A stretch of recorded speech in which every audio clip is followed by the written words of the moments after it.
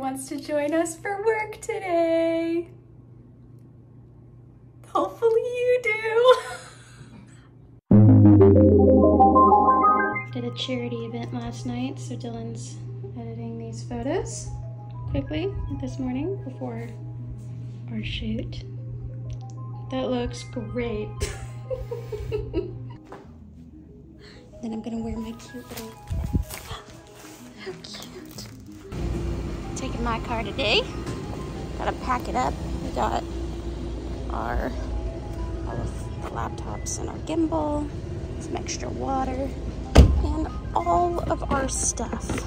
Just set up and film this house quickly. It's beautiful in here.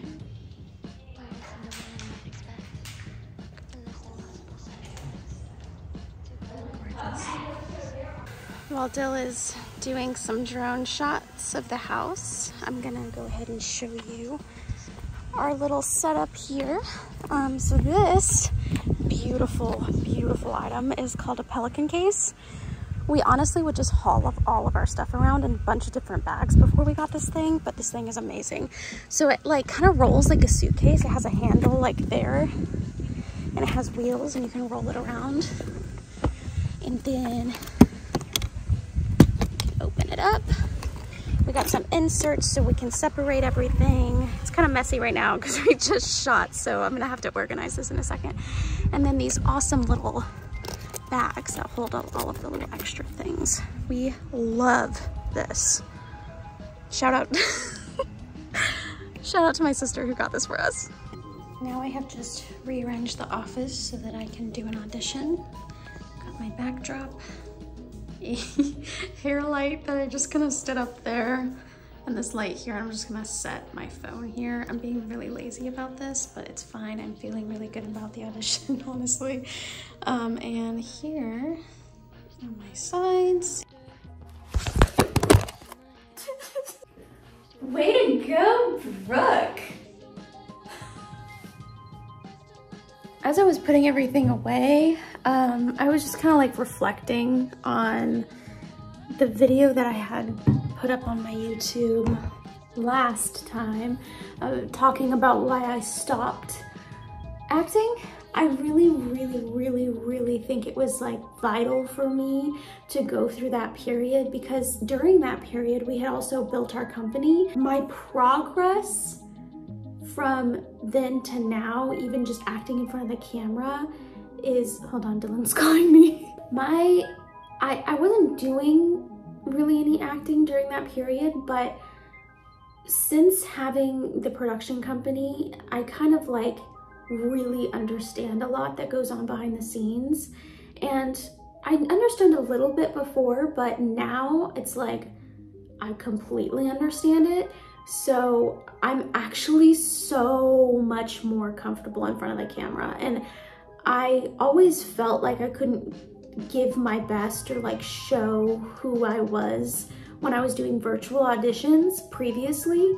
But now, like, it's like night and day how contrasted some of my old auditions on camera to my new auditions, maybe even in person. I haven't had an in-person audition yet since I started doing acting again, but like I can tell the difference about how natural, how much more natural, and like how much more I can bring my personality out and just feel really comfortable. Like during my schooling and stuff, that all my teachers would always tell me what a good actor I was, but like personally, I could tell that I wasn't fully there. And I just feel now that I've gone through that period where I was very much on the back end side of it, I am so comfortable now. It's like insane how comfortable I am. And I'm like not overthinking it either. I'm just like doing it, and then just like sending it. And I'm not like overcomplicating it in my head or anything. So I don't know, I just think that that was really vital for me to go through that period of nothing, really not acting at all and just doing all the back end stuff, for me to even be in a place where I can feel so comfortable in front of the camera. It's like really, really nice feeling. And I guess part of that has to do with it not everything riding on that. Like my whole lifestyle isn't riding on this one audition. Like I guess that has a lot to do with it too. Just wanted to share how I was feeling about it. But he finished up those photos for the charity event while I was doing my audition, and now we're going to the gym. So I'm about to get ready for that.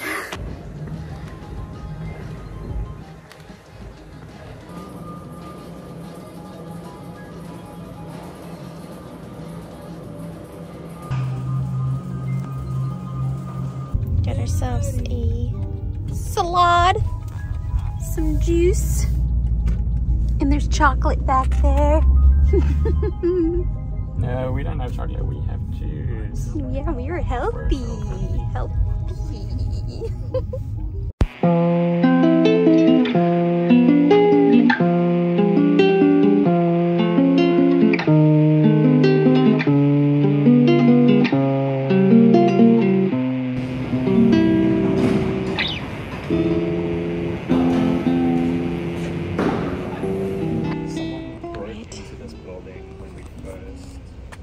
Nice.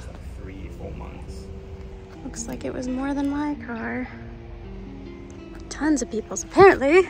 Yay! I just heard the cops talking to somebody saying that so far nothing's been stolen from any of the cars here.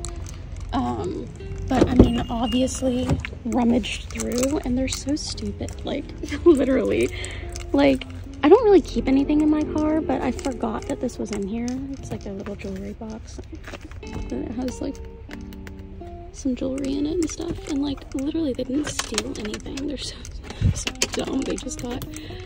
It's just like an inconvenience. There's just glass everywhere, and I just feel like there's no use in locking my car. No, weird, strange and weird.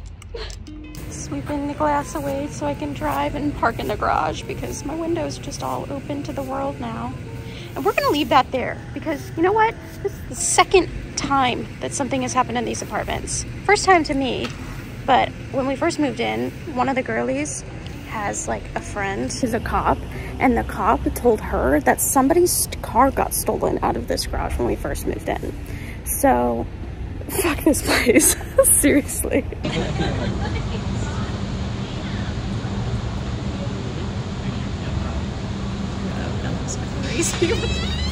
Some angel man just came out of nowhere and gave us these glasses to look at the eclipse with. And now we're taking photos of it. Okay, I gotta catch you up to speed because so many things just happened. At the gym, get a call from the neighbor, my car got broken into, and then we had to clean move the glass, park my car in the garage. Literally could not even really look at my car. So I don't know if it's like, if there's any scratches on it or anything. I just vacuumed the glass out of the front seat so I could drive it down to the car, or to the garage. Then we had to pack up the truck and head out pack up the truck, get ready, leave, because we're shooting a wedding today. We picked up some food, got some pictures of the solar eclipse while we were picking up food, and now we're on our way to the wedding. So that's what's happened so far. How are you feeling? He doesn't know how to feel. I don't think I really know how to feel right now. I'm fine. I'm fine. This is fine. Everything's fine. We are here. Dylan just had to hop out and get a thing of the venue, but we made it. Barely. Barely. Barely.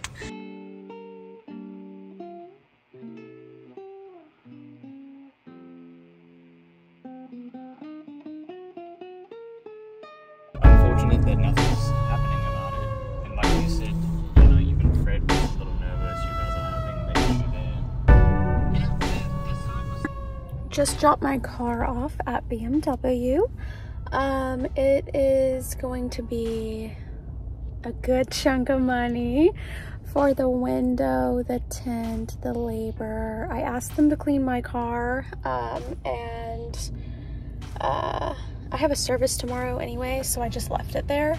And they were able to order the glass from Dallas so they can get it there for tomorrow during my service. So they'll get it all done tomorrow, which is really nice. Out of pocket, I'm paying about $1,640, which my insurance doesn't let me go through BMW. They only let me go through certain people, so I'd rather get it done, you know, right, and just all at once. So just dropped it off to get it done, and that's how much that's gonna cost. We have a lot of admin work to do today, so we've just been kind of at home doing that stuff, dealing with the car. We had to go to FedEx or something, so that's kind of like the bulk of what we've been doing today. And it's really not super interesting stuff, just inputting some contractor information and paying people and all sorts of fun business things. And edit. End of the day, have some rollover stuff to take care of tomorrow. I'm gonna go to the gym and do a little self-care and then have some dinner and go to sleep. I'm tired. I'm so tired. I'm done today. I'm over it. See you next time on the adventures of me. Okay, bye. Seriously, bye.